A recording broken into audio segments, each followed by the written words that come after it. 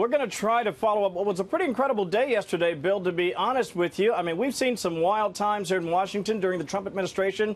Yesterday certainly stood out. It began with the president informing the Speaker of the House that, yes, in fact, he would be delivering that State of the Union address as planned next week. Now, that was a move that invited a response from the Speaker herself, telling the president, no, you're not going to do that, at least not until the government is reopened. And then late last night, in fact, I was up watching Twitter, and we saw this tweet come across, the president declaring that he would, in fact, wait to deliver his State of the Union until a later date. He said this: as the shutdown was going on, Nancy Pelosi asked me to give the State of the Union address. I agreed. She then changed her mind because of the shutdown, suggesting a later date. This is her prerogative, and I will do the address when the shutdown is over.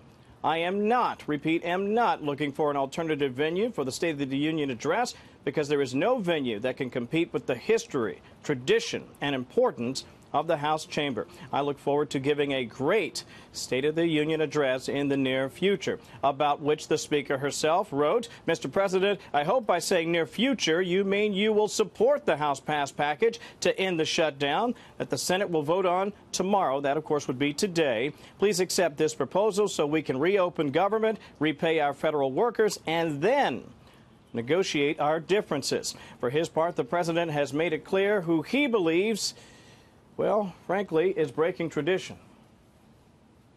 The super left Democrats, the radical Democrats, what's going on in that party is shocking. I know many people that were Democrats and they're switching over right now, and they're switching over quickly. So I hope they know what they're doing for their party. So far, they haven't.